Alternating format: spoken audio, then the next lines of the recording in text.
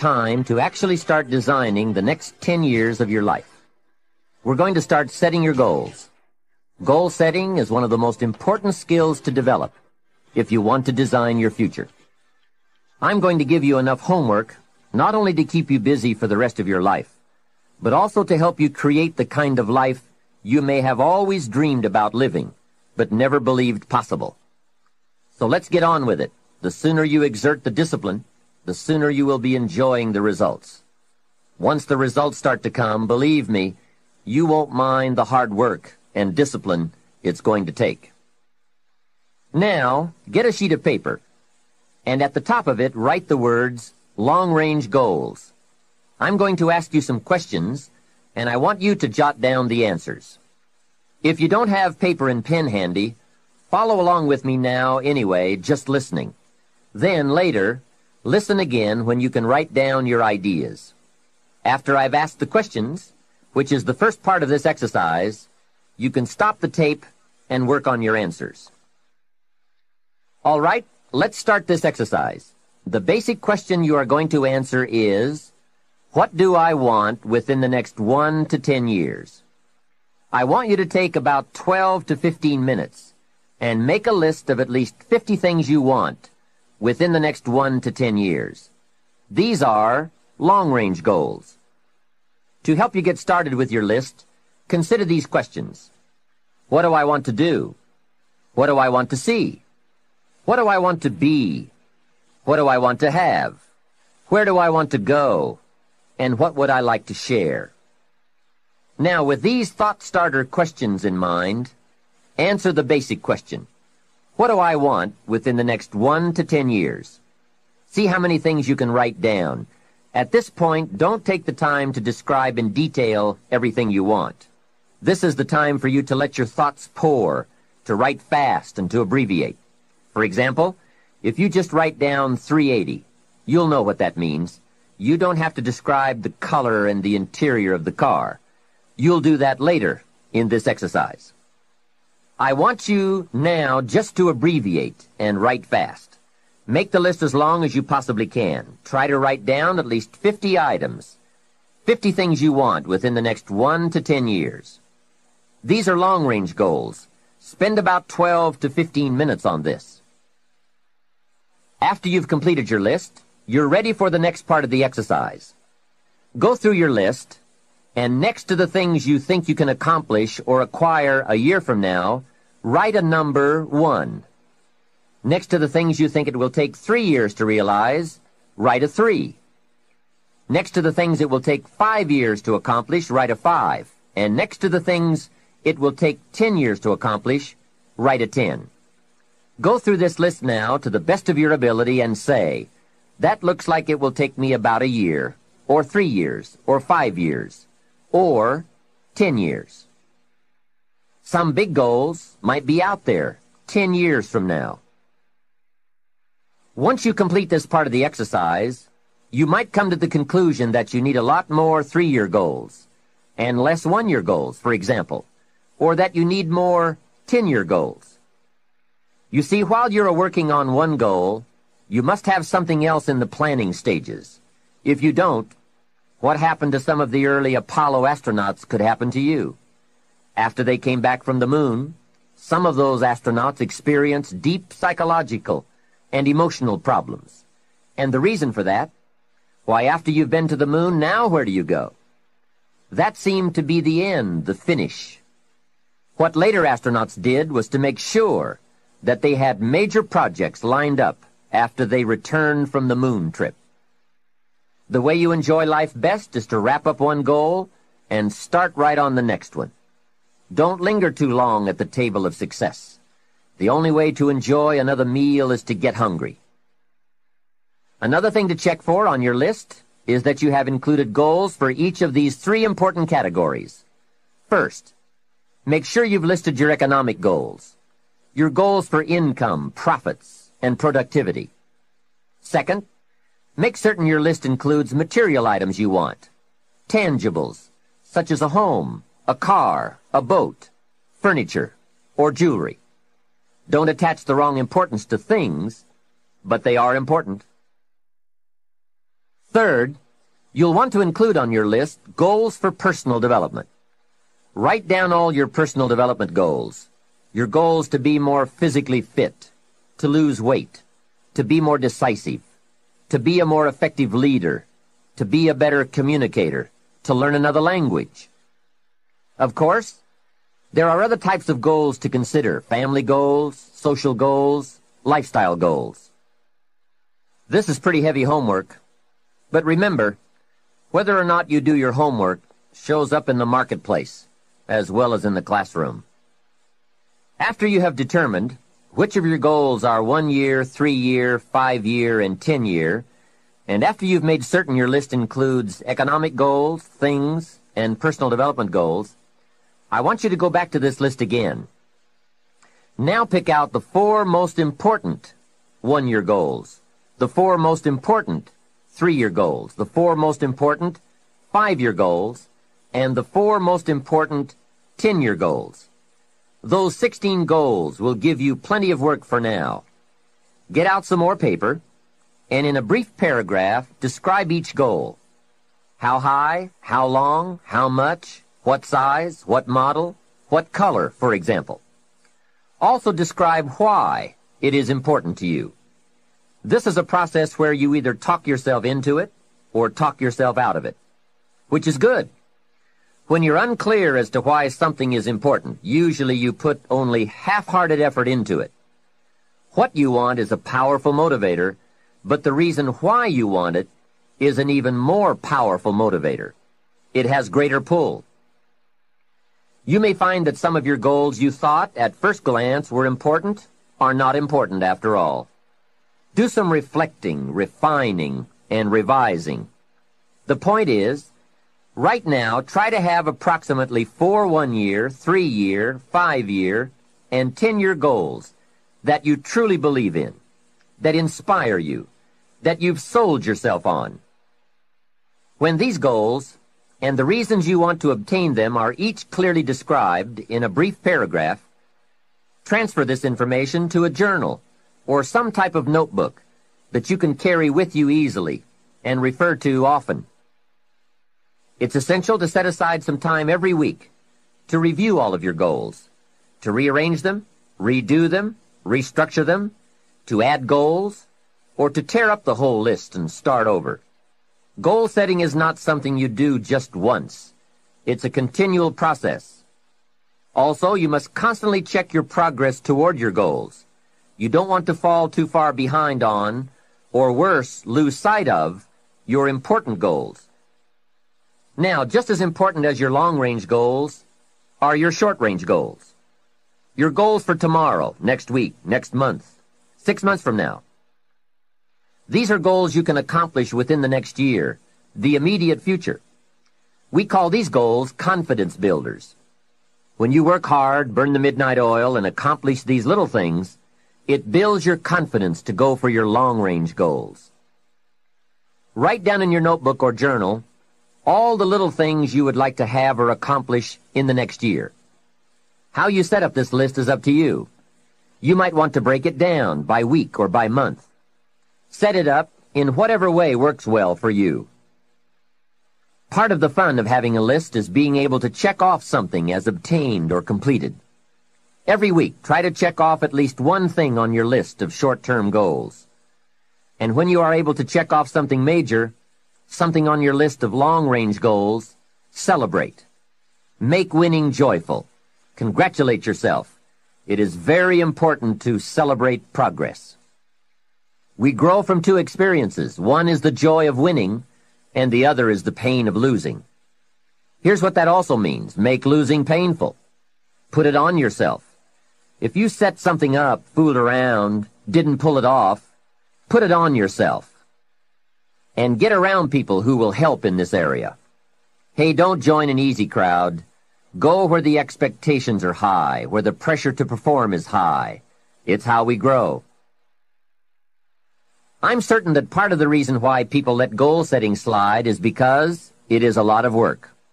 As I said, you'll be constantly revising your lists of short-range and long-range goals, rearranging them, refining them, redesigning them, establishing different priorities, adding new goals, perhaps deleting others.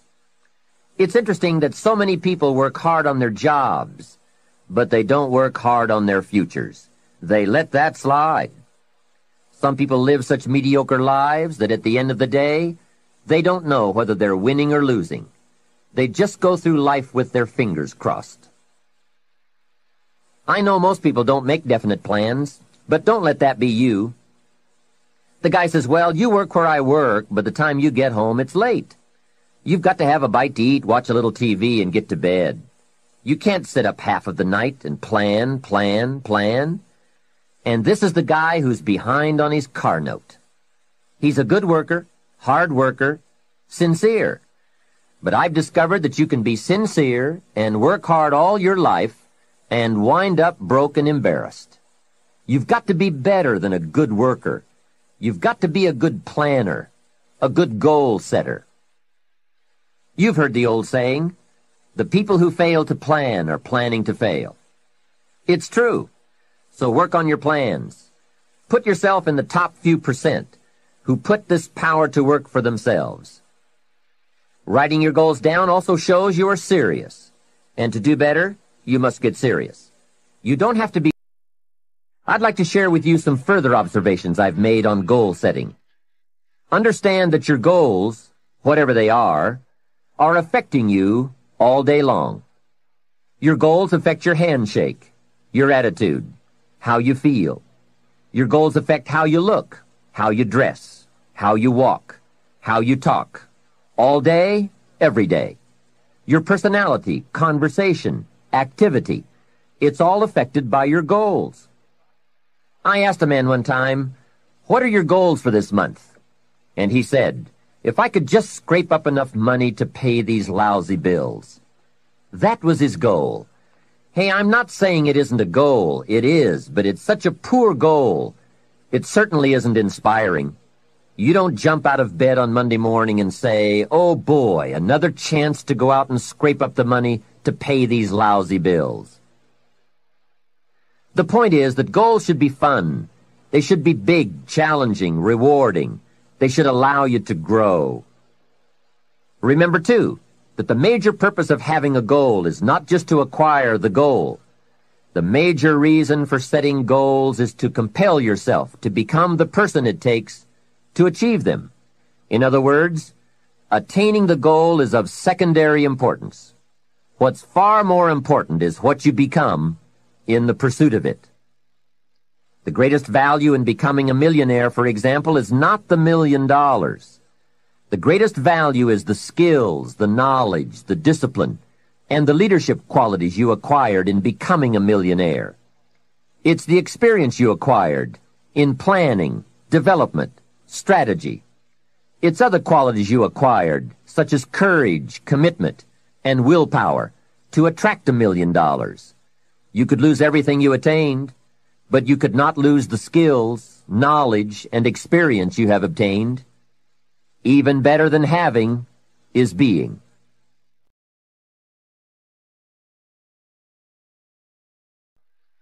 Here's a most important question to spend some time answering. What kind of person will I have to become to get all I want? Write down a few thoughts on that.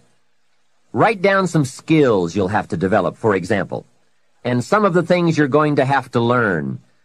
Just spend a little time writing a few sentences on this. What kind of person will I have to become to get all I want? The answer to this will give you some personal development goals. Remember that income does not far exceed personal development. All of us have to do this kind of self-examination. I have to look at my own life and say, well, here's what I want, but am I willing to become what it takes to get what I want? If I'm too lazy, if I don't want to learn, read, study, and grow to become that kind of person, then I cannot attract what I want. Now, either I have to change my wants, or I have to change myself. Here are a few more key points I'd like to share with you on goals and designing your future. First, if you don't right now feel as if you're equipped to get all you want, just remember, Ability will grow to match your strong dreams. That's why the goal-setting process we've discussed is so important. The more you work on this, the more ideas you will get on how you can change, how you can grow. I am nowhere near the person I was when I met Mr. Shoaff 25 years ago. I'm not that person anymore. I've changed. There's nothing you can do about the past, but you can do a great deal about your future. You don't have to be the same person you were yesterday. You can make changes in your life, absolutely startling changes, in a fairly short period of time. You can make changes you can't even conceive of now, if you give yourself a chance. Your abilities will grow. You have untapped talents and potential that you haven't even reached for yet. And as time goes on, you'll be able to reach deeper and deeper. The first thing you'll know, you'll be able to do things you never thought you could do. You'll be able to handle things you never thought you could handle. You'll have ideas that you've never had before. All of this is sparked by the goal-setting process. When you know what you want, and you want it badly enough, the answers will come to you. I can't tell you why it works. All I know is, it works. Give yourself a chance to become all you can become and to accomplish all you can accomplish. Let me give you a Bible philosophy that teaches how to get whatever you want. Here's what it says. Ask. That's it. Ask. Of all the important skills to learn in life, be sure to include the skill of asking. What does ask mean? Ask means, what do you want? And the complete formula is staggering. It says ask, and you will receive. Hey, we ought to look into that. The man says, yes, but you work where I work. By the time you struggle home, it's late. You've got to get a bite to eat, watch a little TV, and get to bed. You can't sit up half the night and ask. And this guy is behind on his bills. He's a good worker, hard worker, sincere, but you've got to do better than work hard and be sincere all of your life. You'll wind up broke and embarrassed. You've got to be better than a good worker. You've got to be a good asker. Let me give you some key points on this asking and receiving, setting goals, asking of life. Here's part of the philosophy that helped me to change. First, asking starts the receiving process. Asking is like pushing a button, and all this machinery starts working, mental and emotional machinery. I don't even know how it works, but I do know it works. There are a lot of things you don't need to know how they work. Just work them. Some people are always studying the roots. Others are picking the fruit. It all depends on what end of it you want in on. So asking is the beginning of receiving. Second, receiving is not the problem. You don't have to work on receiving. It's automatic. So if receiving is not the problem, what is the problem? It's failing to ask. The man says, I see it now. I got up every day this year and hit it hard, but nowhere in my house is there a list of what I want from my life. Can you see? Good worker, poor asker. Third, receiving is like the ocean. There's plenty, especially in this country. It's like an ocean here. Here, success is not in short supply. It isn't rationed, so that when you step up to the window, it's all gone. No. Well, if that's true, what is the problem? Well, the problem is some people go to the ocean with a teaspoon. Have you got the picture? A teaspoon.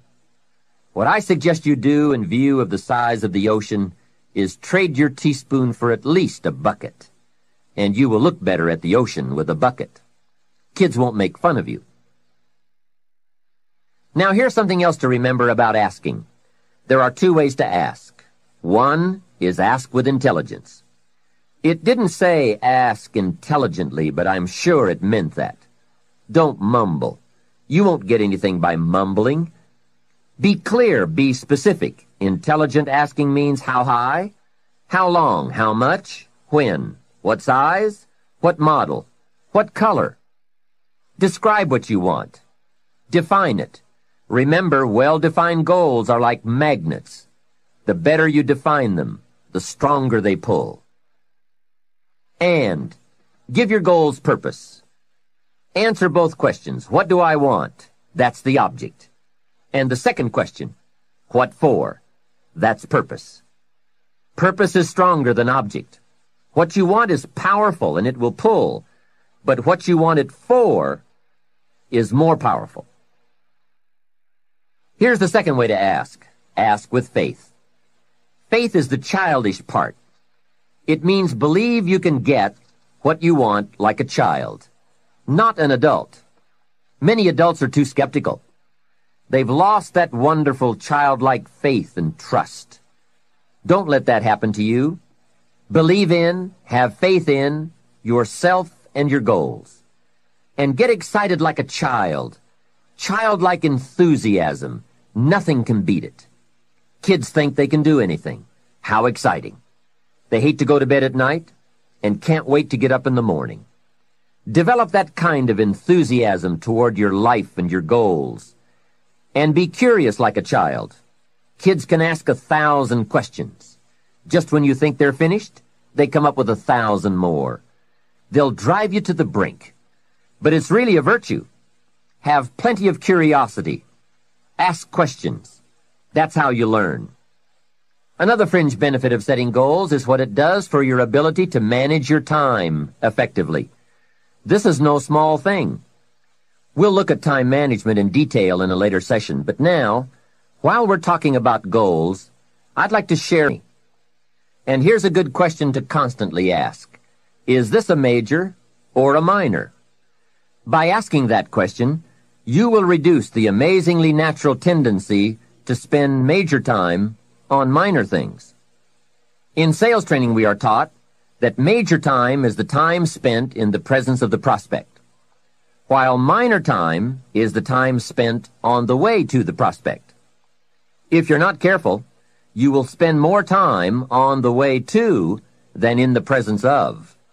So in sales we teach, don't go across town till you've gone across the street. Wouldn't it be wise to make an evaluation if you're in sales and ask, how much time am I spending in the presence of, and how much time on the way to? Majors and minors. What a great discipline to exercise. It also reads, don't spend minor time on major things. It's easy to get values mixed up. The man spends 3 hours watching television and only 30 minutes playing with his kids. Something is probably out of line there, right? It also reads, don't spend major money on minor things. If you spend more on candy than on audio cassettes like this, or books, that would be foolish, right? Here is a great goal-achieving tip. Don't mistake movement for achievement.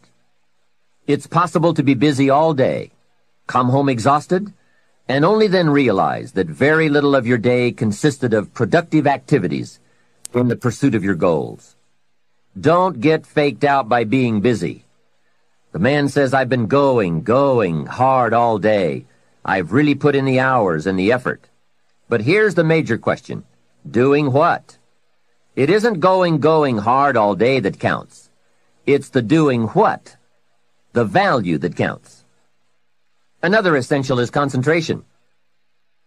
This is one of those difficult things, especially in a society where there are so many voices asking for our attention. The television voices, the radio voices, your family voices, the friends' voices, social voices, business voices, advertising, commercials. Isn't it amazing? You can turn off the television and the commercials keep running. How do you turn them off in your mind? That is the challenge to be mastered. The best use of time comes from putting plenty of value in it, and concentration means you take that challenge seriously. It's called careful investment for maximum results. Concentration. The big sports stars will tell you the cost of not concentrating. Just a little slip of concentration, and they put one by your feet. And there goes first place, and maybe the big money. So writing a letter, concentrate. Making a call, having a conversation, trying to solve a problem, concentrate. You won't believe the effect this will have on your life. Now, there is a time to let your mind wander, but it's a time you designate specifically for that purpose. At that appointed time, you can go off for that walk on the beach, or that drive to the mountains, away from business. Let the breezes blow and your mind soar. Do some dreaming. That's healthy. But do it at that pre-planned time. At all other tasks, concentrate. Another aspect of managing goals and time is constant review. There's just no way to keep on target with your priorities without this.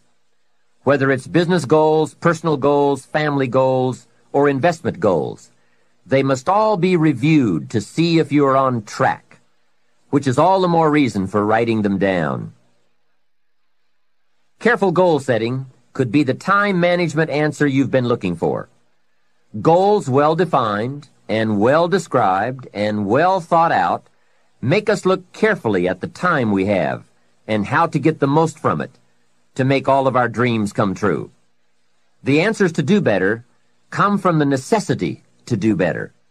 You will undoubtedly be amazed at the ideas you can come up with for the use of your time when goals and purpose have you stimulated to the maximum. Now there is a last main point to consider. You won't get everything you want. What a statement to make after studying how to get whatever you want. But you won't get everything you want, and the reason is, it's not that kind of planet. Sometimes it's going to hail on your crop and rain on your parade. I'm sure you are very well aware of this. But in my opinion, if you work the system I've just shared with you, you will get more than plenty. More often than not, you will get what you want. Those are good odds. There's no telling what you can do when you get inspired by results in advance. There's no telling what you can accomplish when you have goals and you believe in them. Just try this system for 90 days. Just try it. It may work even better for you than it has for me. I wish that for you.